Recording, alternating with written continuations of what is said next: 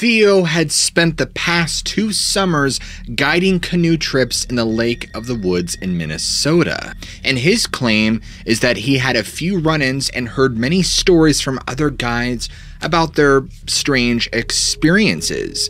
Beings that had lived in this area for thousands of years, and there were many places they couldn't camp on because they were Indian reservations.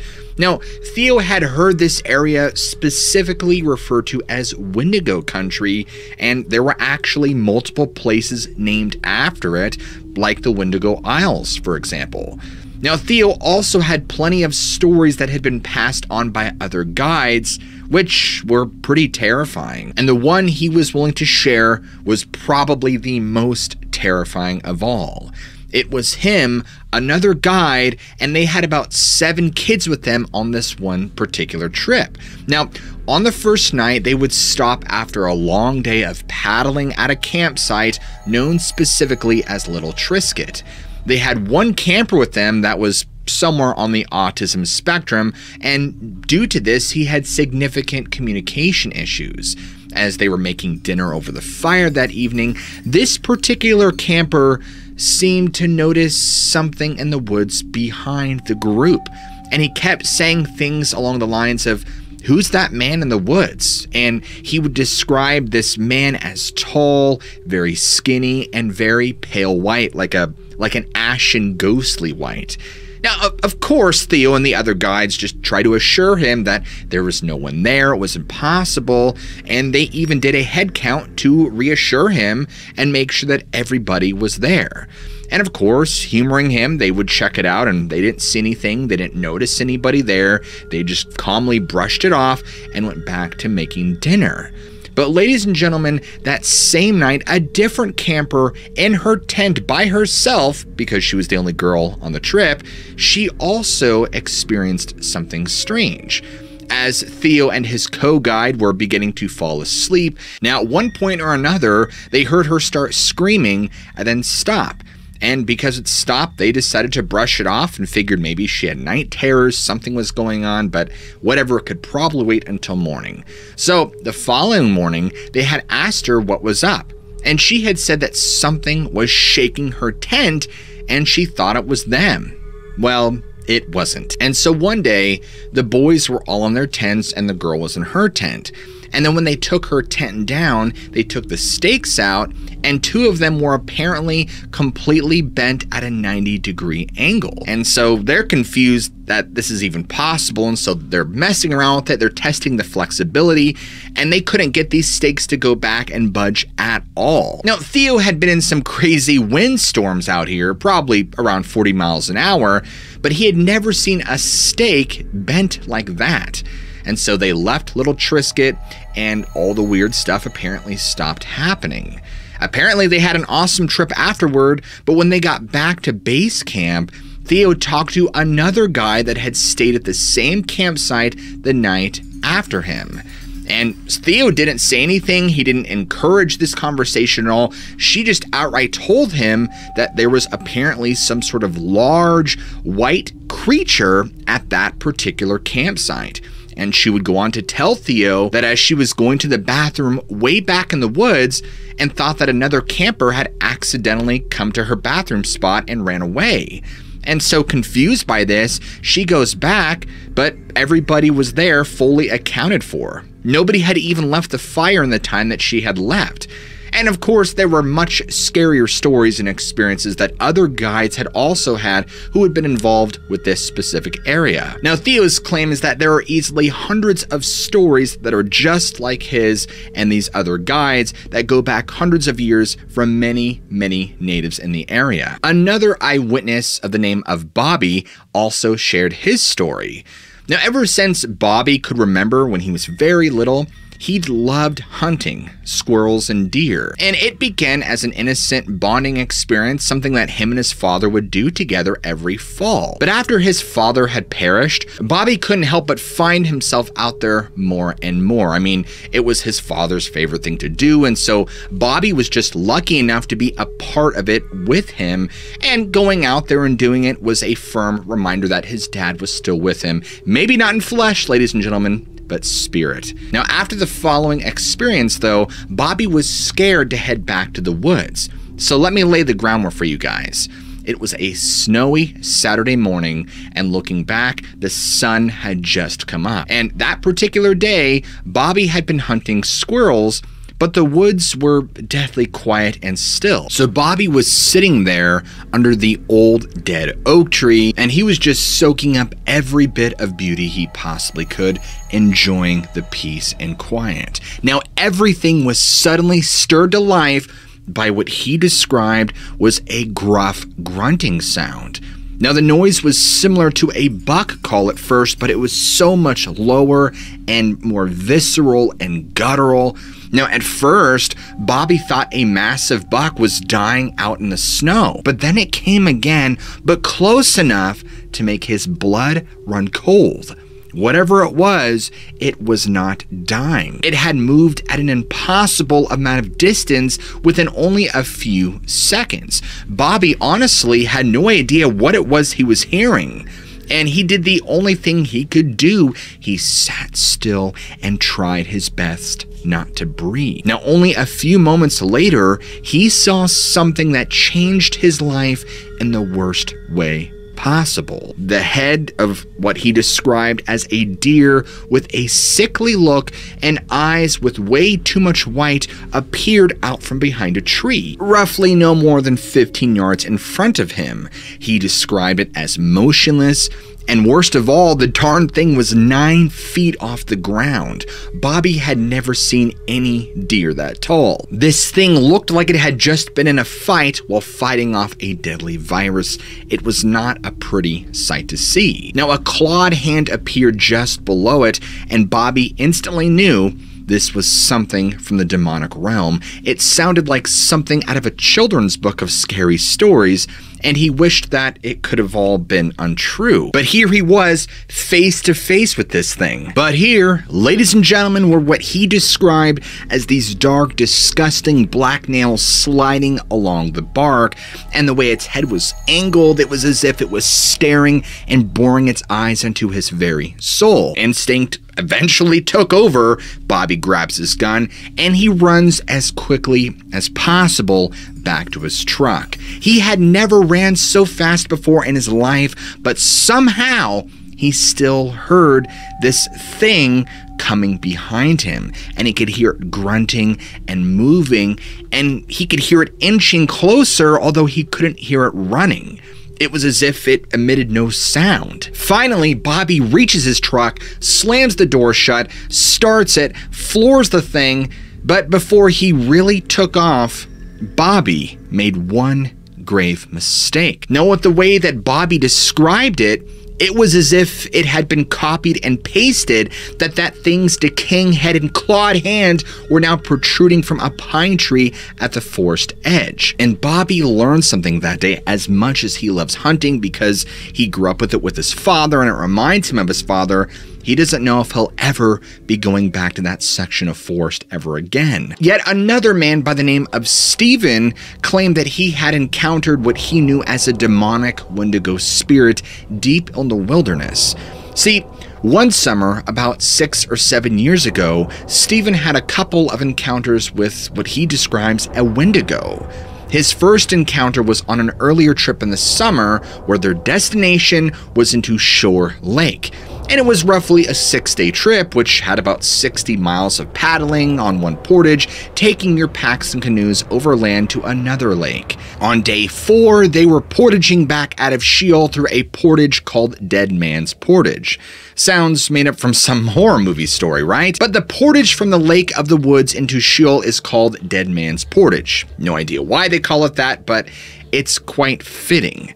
Now, there was a campsite that is pretty frequently used about half a mile from this particular portage, and they referred to this particular campsite as Dead Man's. Now, Stephen and his trip left Sheol Lake, aiming to get through Dead Man's Portage and stay at the campsite right after it. It's a little long, but a nice highway of portage without too many ups and downs. And he believes the Canadian Park Service even cleans out this portage, which may be the only one that is frequently maintained in Lake of the Woods.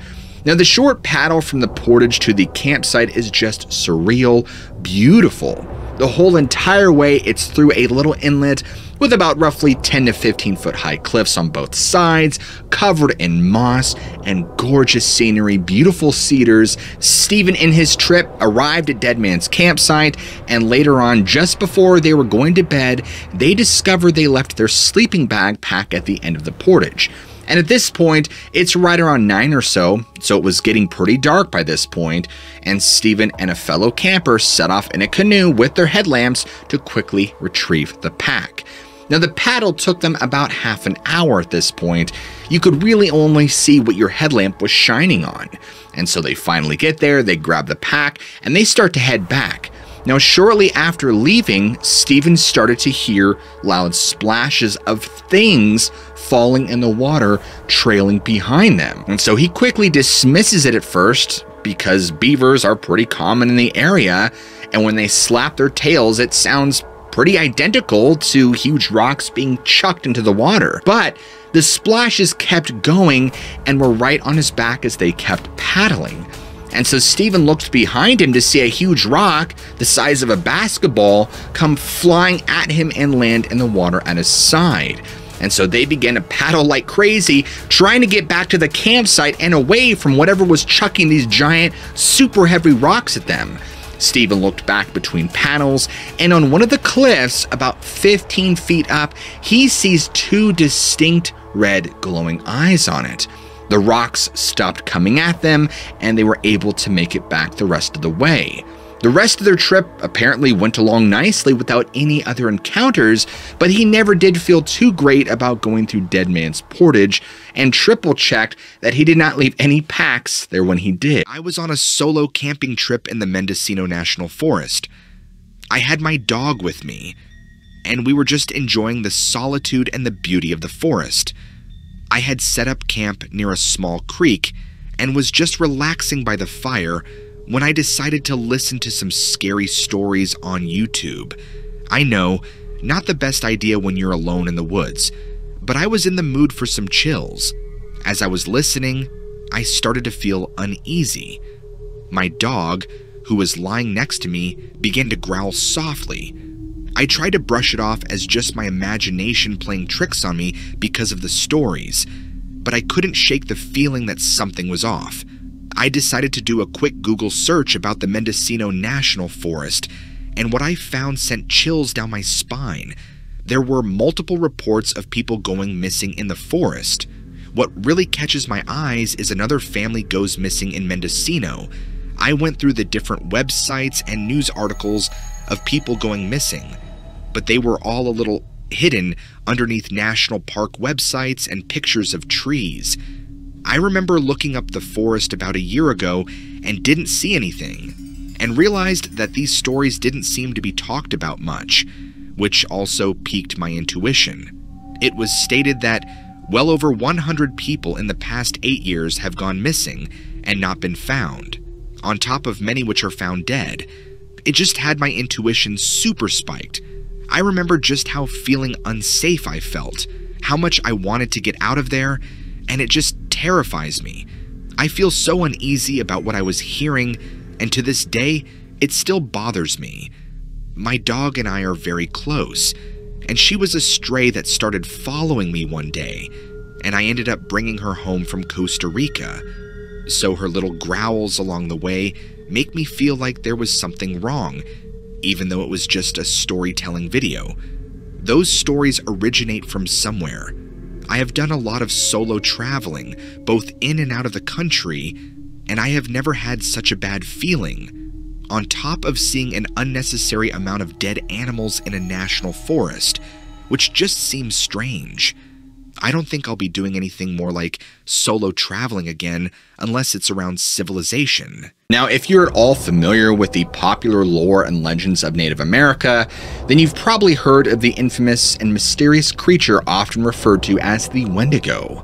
Now, these bizarre and menacing beasts are renowned for their monstrous abilities, and they've been major characters in tribal folklore for quite some time, specifically up north. Now, as settlers made their homes in these lands, tales sprung up of terrifying encounters with these particular monstrosities, often resulting in missing settlers blamed on these savage creatures. Even in this modern era, strange encounters with these things have continued to be reported time and time again. First, let's get a good idea of what a Wendigo actually is. Emerging from the myths of the Algonquin tribes lurking among the northern forest of Nova Scotia, east coast of Canada, and the Great Lakes region, the Wendigo is indeed a genuinely nightmare-inducing entity. Typically portrayed as an enormous beast with a height reaching up to 15 feet and a terrifying blend of human and animal features, the Wendigo is synonymous with insatiable greed, ruthless murder, and cannibalism. Visual descriptions often present the Wendigo as an outrageously tall skeletal figure with blazing eyes, lengthy yellow fangs, monstrous claws, and a long tongue, often accompanied by antlers. Or so the creepypasta variation shows this. However, there are countless eyewitness descriptions that have a completely different physical makeup. And as you'll see here in the more stories I'm sharing with you in this episode, you will see a variety in how people describe this thing. We recently moved into a new house out in the country. The house is more than twice the size of our house in the city. It's all updated and has no neighbors within a mile. It's a radical change from the life we lived in the city. But best of all, it was less than half of what we were paying for our old house. The house was a foreclosure, and when we asked the listing agent about it, she simply said the old family had abandoned the property. We really didn't think anything about it, since those kinds of things happen all the time in apartment complexes when people don't have the ability to pay rent anymore.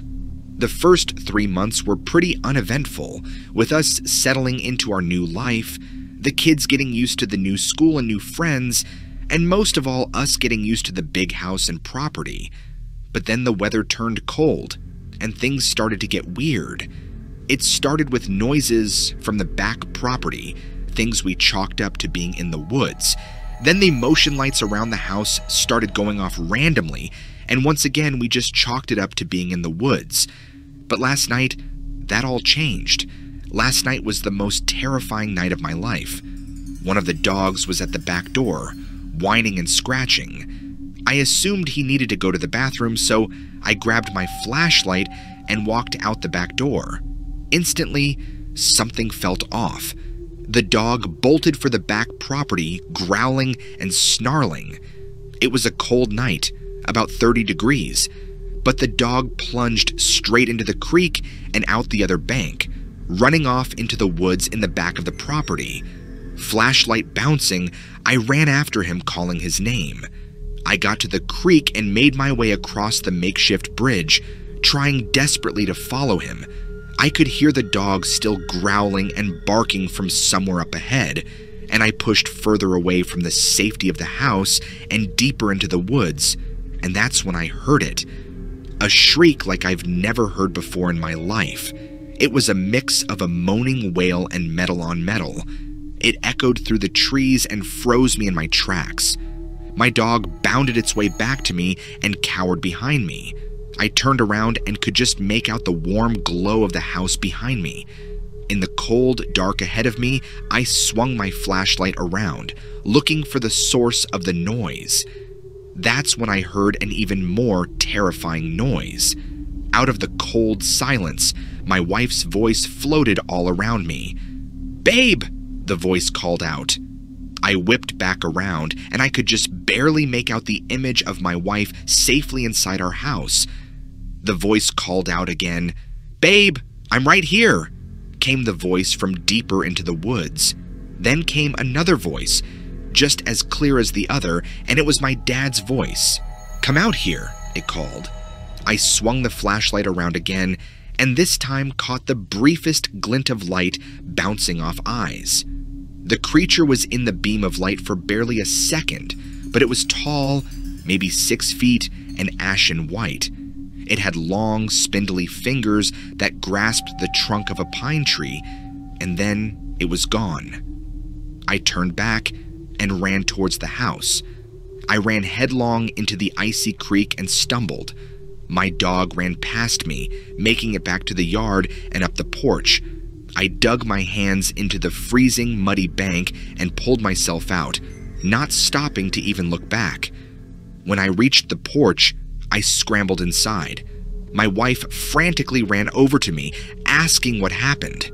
I just shook my head, uncertain myself what had happened. I had a growing sense of dread tonight as the sun began to fall.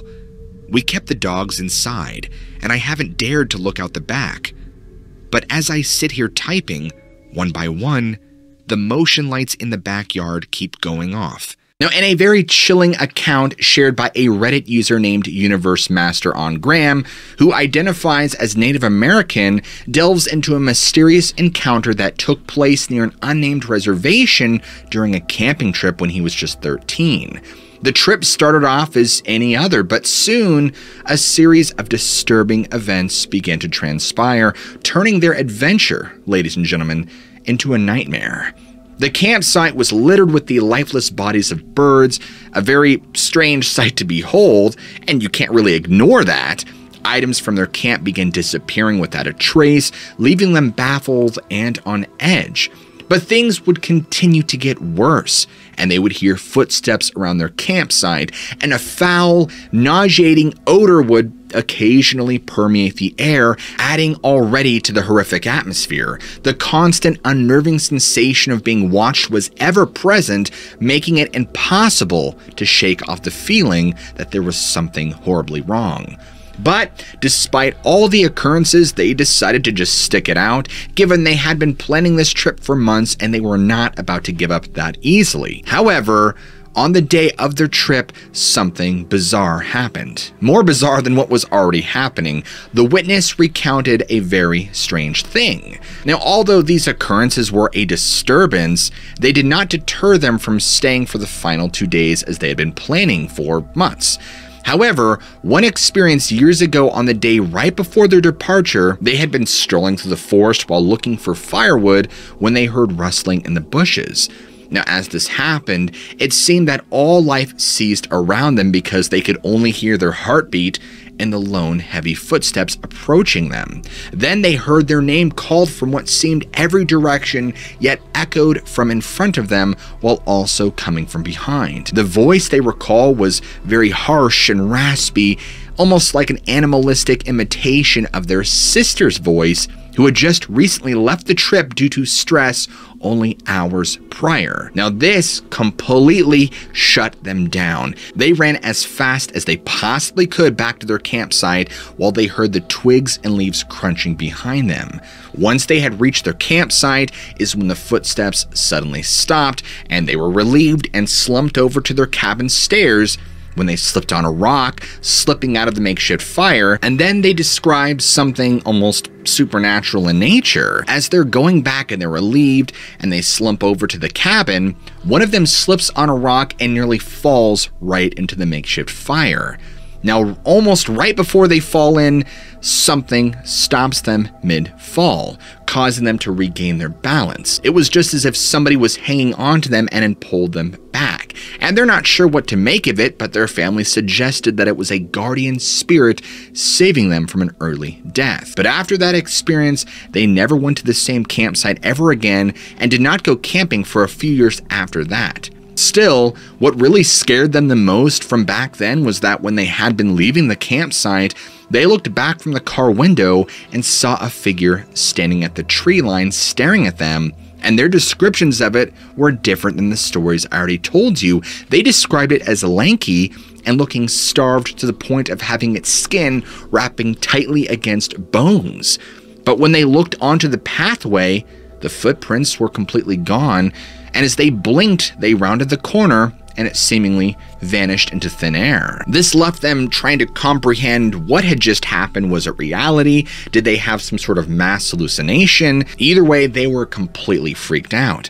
And so their sister began asking them why they were so shaken, so they explained to her what they experienced, and her face too went pale. And she had explained to them that before leaving, this horrific, gaunt figure had been watching them across the riverbank, and that it had noticed her, and what she described was ran away on all fours at a fictional speed. She shakily said to them, "I'm the sort of person who is skeptical of any claims regarding the existence of the supernatural. My wife claims to see ghosts and dead people, and that she's an empath. I'll concede that she's a very good guesser regarding other people's emotions and the history of places and families, but I can't accept her statements as fact because they're not empirically provable. With that said, you can believe me or not, but what I'm about to say is something that even I have a lot of trouble disbelieving. I can't say I've had any paranormal experiences in my life, but there are several things that happened when I was quite young that I simply can't explain. By the time I was about 12 to 18 months old, I had either a memory or a very vivid imagination of my life before birth. I was floating up in the sky, standing on thin air. There was no land in any direction. In front of me was a kindly, middle-aged Native American man wearing a plain white robe. He asked me if I was ready. Some kind of vision flashed before my eyes, and I said yes. I somehow descended and experienced my own birth. Keep in mind that this is before I was able to comprehend what birth was, so I didn't even know about Native Americans yet. When I was about 6 or 7, I started getting very distinct mental images of something extremely disturbing. What I saw was a tanned, mummified-looking, emaciated dead face. The eyes were glassy but somehow horribly alive, and the lips and nose were shrunken. The creepiest thing about the face was the too wide smile and a full set of very white teeth. When I was 9 or 10, I read for the first time about some expedition or other in the Antarctic where several ill-fated members of an expedition or a group died and were left behind. Their bodies were recovered in the 20th century in the article I was reading, and images of them. I had never seen a frozen body before, but as soon as I saw those pictures, I immediately correlated what I was reading with the thing I'd seen earlier in life.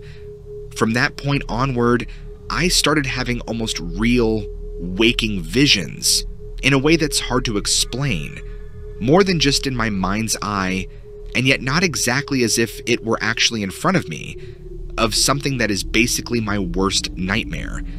It was an 8 to 9 foot tall, and I know this because its head almost touched the ceiling, frozen corpse, completely naked, with long arms and legs. It was the same face I'd seen before in my mind, with shrunken features. Only now, I had a full body that was just as emaciated and mummified as the head and neck were. I only saw it on cloudy days in late fall or winter, and always when it was between me and a window, so it was sort of backlit. It never made any motion to do anything. It just stared down at me with a horrible grin. In high school, I got on Wikipedia at some point and finally learned what the thing was. The Wendigo. For those who don't know, it's a mythical spirit creature. I was born in Connecticut and have about 1% Native American blood in me from about 400 plus years ago. My first traceable ancestors in America came over shortly after the Mayflower, and one of them married a Native American woman. Now, do you see the part why I'm so creeped out now? According to the legend, the Wendigo was an evil spirit associated with starvation, the winter, and cannibalism. It either lured desperate people into eating their fellow humans during the winter, or possessed those who did resort to cannibalism. There are various stories about how it looked, but most of them agree that it looks like a frozen corpse, generally taller than a human. And no, it doesn't have antlers like in all modern depictions you'll find via Google. It reportedly can ride on the wind, mimicking voices to lure the unwary into ambushes, and has a heart made of ice. But here's the thing though, I experienced this before I ever identified what the creature was or knew about the legends. Only after almost a decade of intermittently seeing the Wendigo did I come across this description. This description is from Wikipedia and follows. The Wendigo was gaunt to the point of emaciation, its desiccated skin pulled tightly over its bones. With its bones pushing out against its skin, its complexion the ash gray of death, and its eyes pushed back deep into their sockets, the Wendigo looked like a gaunt skeleton recently disinterred from the grave. What lips it had were tattered and bloody. Unclean and suffering from separations of the flesh, the Wendigo gave off a strange and eerie odor of decay, decomposition, decay, and death. I've done further research, and all of this information I found from various sources all concur with what I saw. So, I'm remotely linked to the Native Americans with whom the legend originated. I have always had a deathly fear of dead bodies, especially mummified-looking ones, and I saw a creature from their stories long before I learned that what I saw matched the traditional descriptions perfectly. Our next chilling account comes from a Reddit user by the name of Cat. Now, this person doesn't reveal the exact location, but does confirm that it's a place where Wendigos have apparently been sighted before. Apparently, there's been multiple brutally mutilated animals all scattered around this person's secluded property. And they describe finding foxes and deer in horrifying states, their spinal columns ripped out and scattered about. The animals bore the marks of savage claws and teeth, their limbs torn from their bodies in a gruesome display. Now, in some instances, these poor creatures were gutted, their entrails grotesquely draped over bushes or trees, reminiscent of some twisted, nightmarish Christmas decorations. In other cases, the animals were simply ripped in two, with one half mysteriously missing. Now, this is already extremely disturbing, but as little did Kat know, the encounter with the unknown was about to escalate into something far, far worse. So let's set the scene. The house is situated roughly 100 yards from a small stream that bisects a small wooded area. On the far side of the stream from the house, large trees stand tall. One day, while out there, a sudden chill and discomfort had washed over Kat, and it felt as if they were being watched. And so they began getting extremely paranoid, having the constant feeling that someone or something was out there with you. Deciding it was best for them to head in, especially with dusk approaching and light waning, they began walking back towards the house, which by the way was uphill. And so at first, the pace was steady, not too fast, with a sense of purpose, but like walking off someone's yard after being told to leave. Then the feeling of being watched and danger intensified. Turning around, they spotted what they describe as a large creature about 80 yards away, roughly, standing across the stream. This entity or creature or being took a step towards them, and they weren't particularly athletic, but not weak either. A 20-yard uphill run through the woods would typically take them 30 to 40 seconds. But of course, you throw in fear and adrenaline, and you can count that down to about 10 seconds. It was by far the most terrified they had ever been, the most adrenaline they had ever felt. Now, you might wonder if dehydration or hallucinations could have played any part in all of this, but they had never had an hallucination before, and they were not dehydrated. Just 10 minutes prior to this encounter, they claimed that they had consumed an entire bottle of water, always ensuring hydration before exploring. And it couldn't have been a tree because every time they go out there, they would have to go where they would see it. And there wasn't a single tree small enough to even remotely resemble what they had seen. Now, since then, Kat has not seen this entity again, but believes that the Native Americans believe that this was a Wendigo, as it is able to mimic human cries to try and lure people towards it. Kat even goes on to describe that oftentimes they will hear what sounds like a little girl calling for help in the woods or a baby crying. And every now and then, Kat will also hear the voice or the mimicked voice of deceased loved ones beckoning her to come out to the woods. They're not really sure what to make of it, but they firmly believe it is in fact a Wendigo. Coming from the Lone Star state of Texas, we have another chilling account from a witness who swears that this event unfolded in the heart of Texas Hill Country during the sweltering summer. Now, I don't know about you guys, but if anyone out there watching this knows how hot Texas gets in the summer, there's something as hot, but then there's Texas hot. All right, so the witness at this point was spending some time at his parents' place, which was a home shared with a multitude of feline companions, nestled alongside a tranquil creek. Now, on this particular evening, one of the cats, which was a loyal companion who they named Topaz, pretty name for a cat, who typically accompanied this individual around on strolls on the property. And at this point in time, this cat was right by his side.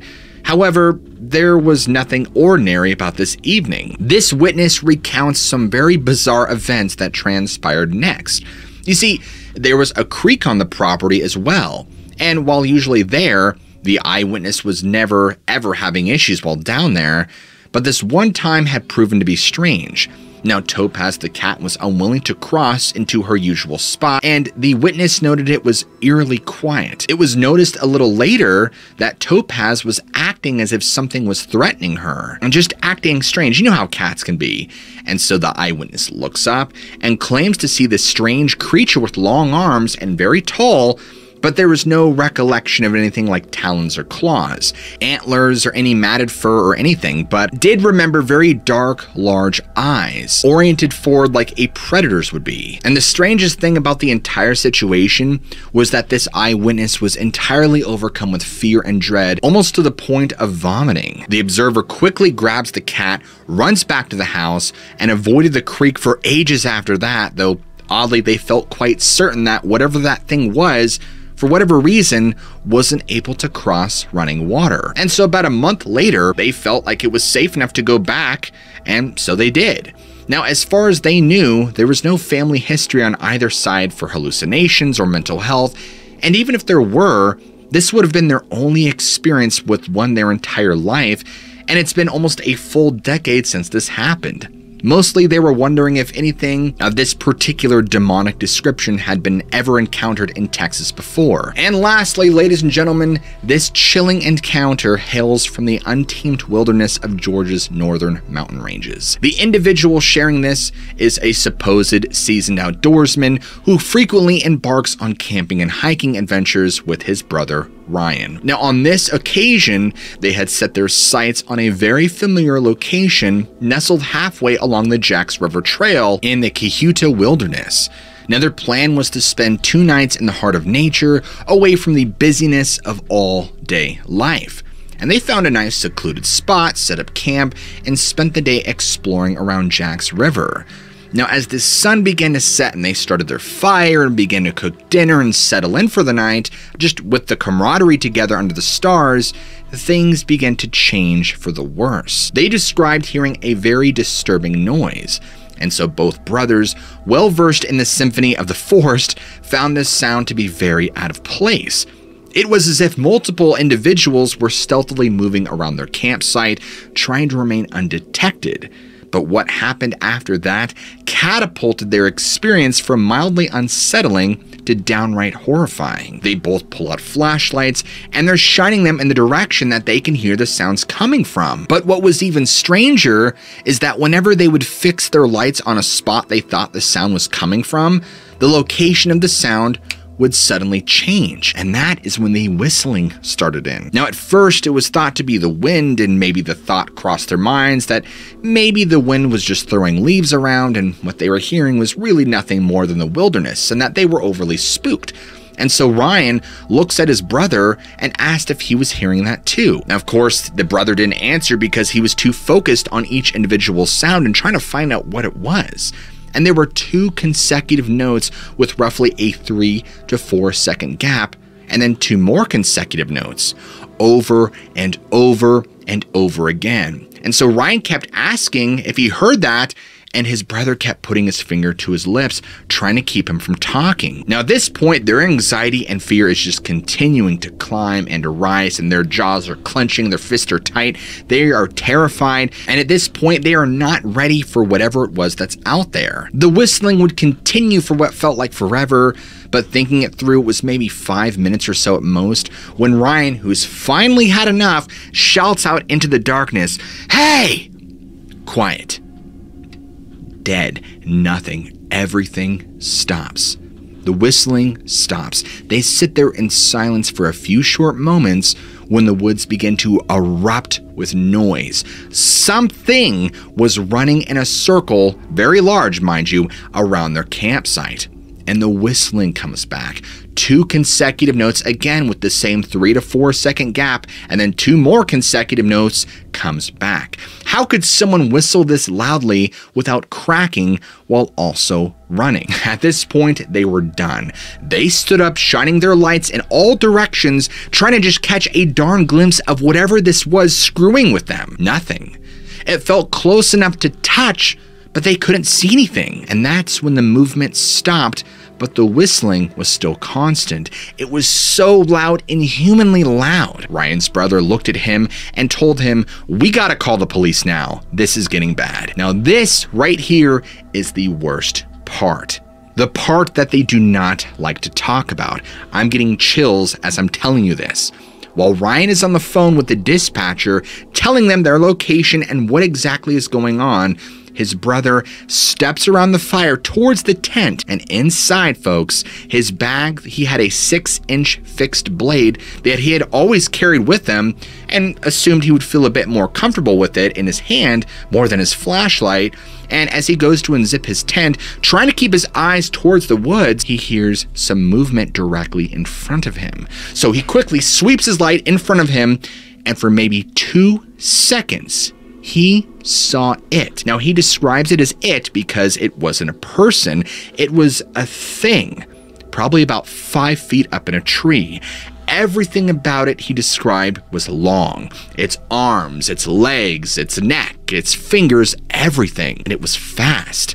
And as soon as the light hit it, it launched backwards off of the tree. He then heard it land, but it either jumped an impossible distance or landed in a thicket, because he said he heard it, but he never saw it.